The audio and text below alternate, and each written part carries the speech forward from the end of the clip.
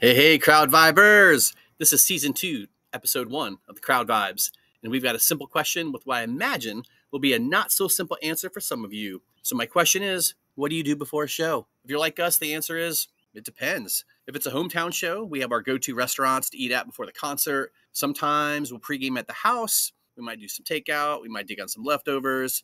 If we're traveling, we typically will try to find a restaurant near the venue and grab a quick bite to eat before doors. If it's a festival, well, I have an entire series to help you with that. But if you want to cut to the chase, check out episode 5. It's all about food strategies, so check that out. So that brings us back to the original question. What do you do before a show? Tell us in the comments below. I'd love to hear how you pregame. You know the drill. If you like the Crowd Vibes, smash, share, and subscribe. Thanks, y'all. Enjoy the Crowd Vibes.